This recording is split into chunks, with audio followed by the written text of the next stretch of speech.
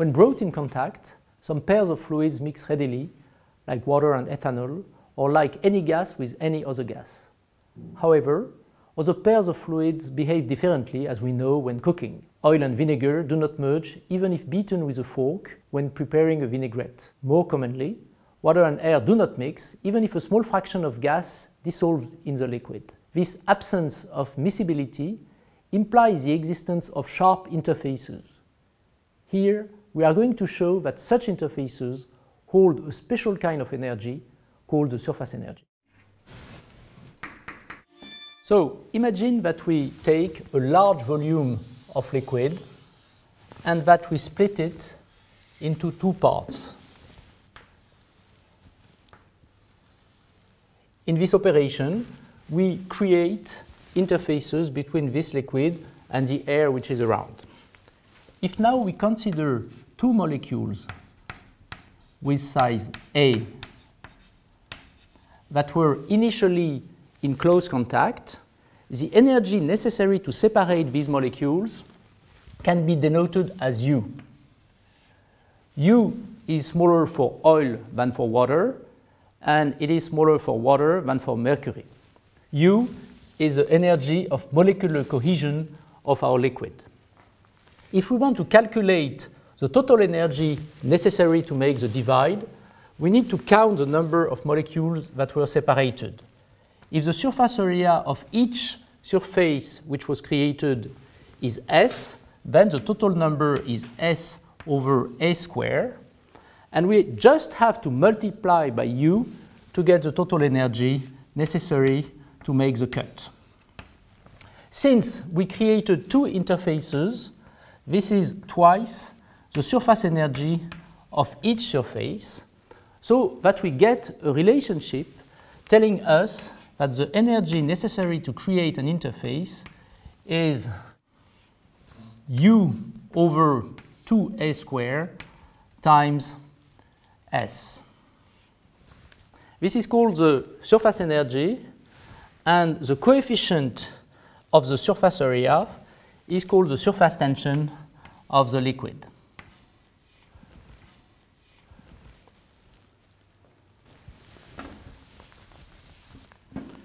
For van der Waals liquid, such as a light oil, U is slightly larger than the thermal energy kT, so that we expect that the surface tension of oil is on the order of kT, which is 4 10 to the minus 21, divided by this factor 2 we have here, times the typical size of a molecule, which is a few angstroms.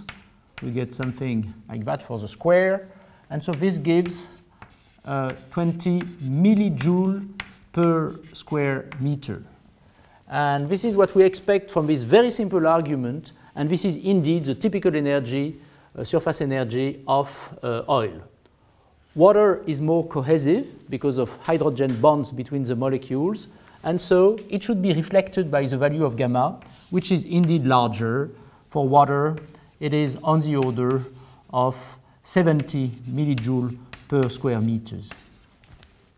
Of course, if we go to a very special place, which is a critical point of water, we cannot distinguish anymore liquid from vapor. We expect U to vanish, and so gamma should vanish in the same way as U. So this is a very special case where surface tension vanishes.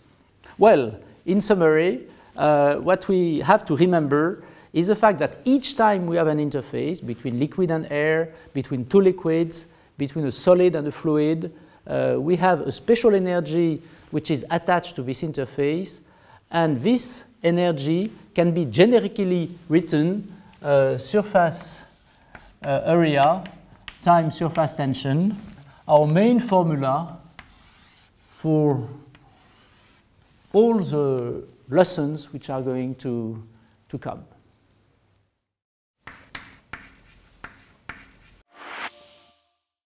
A first observable consequence of the existence of surface tension is the ability of drops to select particular shapes. We demonstrate this by showing a clever experiment initially done by the Belgian physicist Joseph Plateau in the 1850s.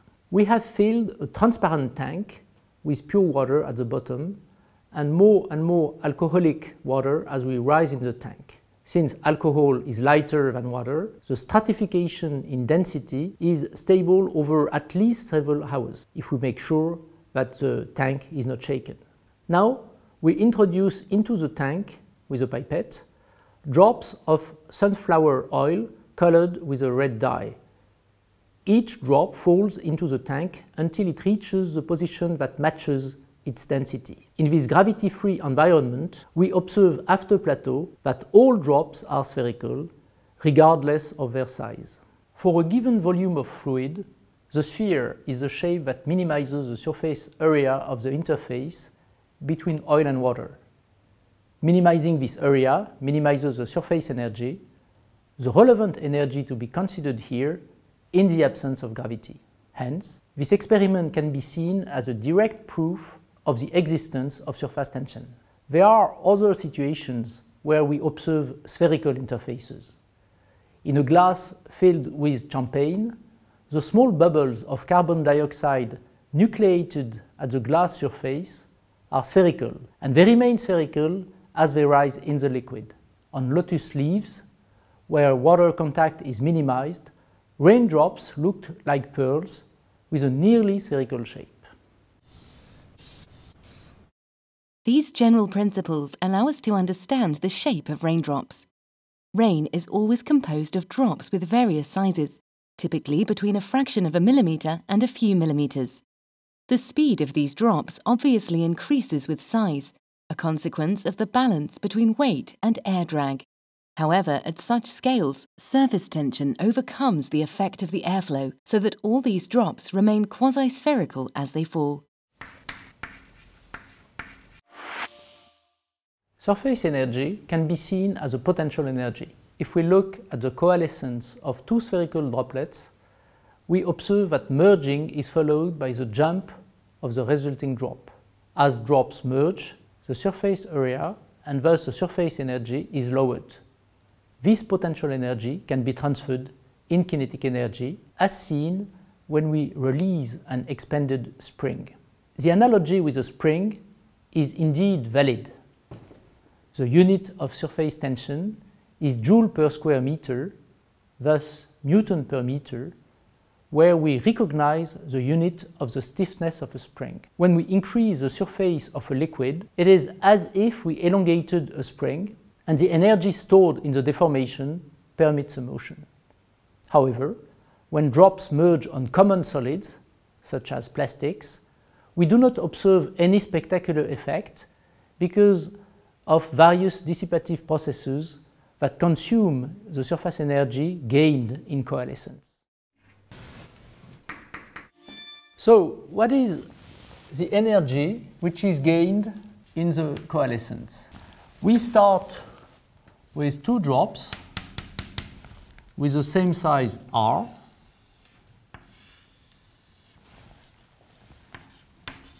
and we end up with a single drop which is slightly larger with size r prime. So r prime is deduced from the conservation of volume between these two situations. The initial volume is a volume of two spheres, which is 8 pi over 3 times the cube of r.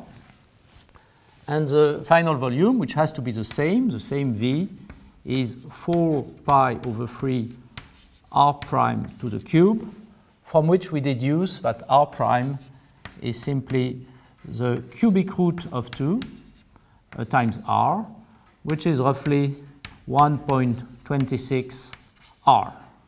So the single drops resulting from the merging of two little drops is slightly larger than the initial drops. So the surface area is not conserved. We start from a surface area which is a surface area of two spheres, which is 8 pi r square, and we end up with a surface area S prime, which is a surface area of a single sphere with radius r prime. And because we know the value of r prime, we can express what it is. 4 pi 2 to the 2/3 times r square.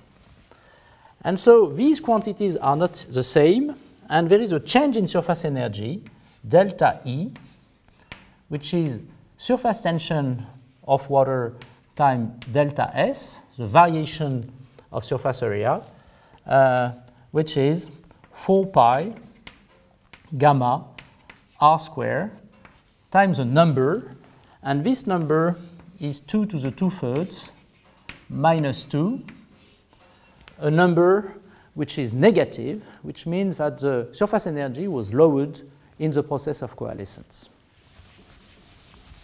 So we can deduce from this equation the typical velocity at which the big drop is taking off. I'm going here to use only scaling laws, which are laws without the numerical coefficients. And so delta E scales as surface tension times the square of the size of the initial drop. And if I assume, which of course is an oversimplification of reality, that this is purely transferred in kinetic energy will write rho density times r to the cube, because r prime scales as r, as we saw, times the square of the velocity. And so we immediately deduce the velocity at takeoff. Velocity is surface tension, and this is very natural because surface tension drives the motion, divided by density times r. And this is also natural because inertia opposes the taking off of the drop. And this has to be taken at the 1/2 power. So this is a scaling law, and in particular it predicts that smaller drops will take off quicker. And the reason of that is that for smaller drops, the ratio between surface and volume is larger, so that surface effects are more and more dominant, which is something that we are going to see many, many times.